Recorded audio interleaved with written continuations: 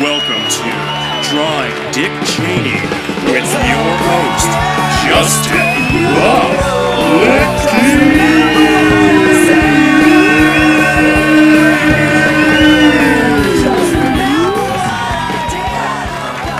Hey everybody, welcome to Drawing Dick Cheney with Editorial Cartoonist Justin Bilicki.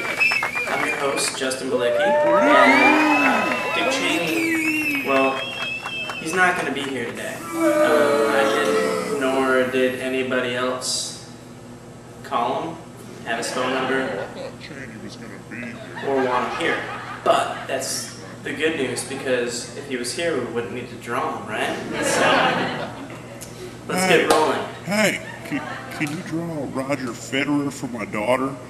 She likes the pictures No. The name of the show is tennis. Drawing Dick Cheney with Editorial Cartoonist Justin Bilicki. That's the name of the show. So Please. why would a tennis player? So let's turn up the fun. Let's draw some Cheney. Well, before we get started, I want to tell you that there's two things that you need to know. One is you're going to need a pen or a marker or something to draw with, because as you can see, you can't draw with your hand. Nothing shows up. So you're going to need one of these or something similar. Two, you're going to need a reference photo of Dick Cheney. You need to know what the dude looks like. He's our vice president. I am lucky. I have my very own picture right here. Wow! Signed. That is awesome. Okay, no distractions. Let's get going. We got to get moving here. We got a lot of Cheney to draw. Start drawing some Cheney. So, first off, you need to start off by drawing his head. Now we're getting somewhere. Big oval formation. Doesn't need to be perfect, just needs to be oval. Needs to be big. A lot of brains, a lot of oval. Secondly, I like to go attack his hair. You're attacking his And as you can see, well, he doesn't have a lot of hair on top. You know, there's a couple of reasons for that. One theory might be that, you know, maybe the hair is scared of freedom. He has so much freedom on his face that the hair just runs away. Second theory, maybe Cheney's turning into a bald eagle. Bald eagles are American. Cheney is American. Let's keep on moving. Let's keep this going. We got a lot of Cheney to draw, as we said earlier. So I'm going to keep on going as ears, nice little lobe, no earrings, no earrings.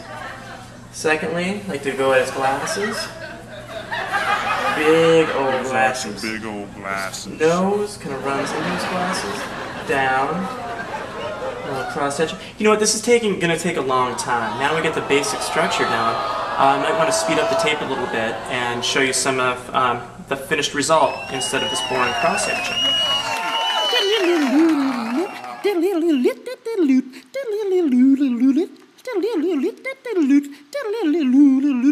Vice President Dick Cheney. There it is. Finito. That is our Dick Cheney. Notice he looks a little bit different than he did when I first started drawing him.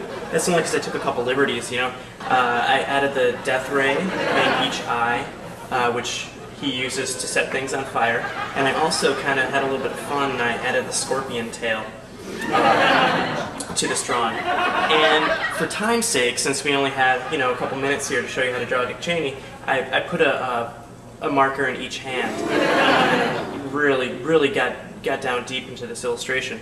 So that pretty much wraps it up right now.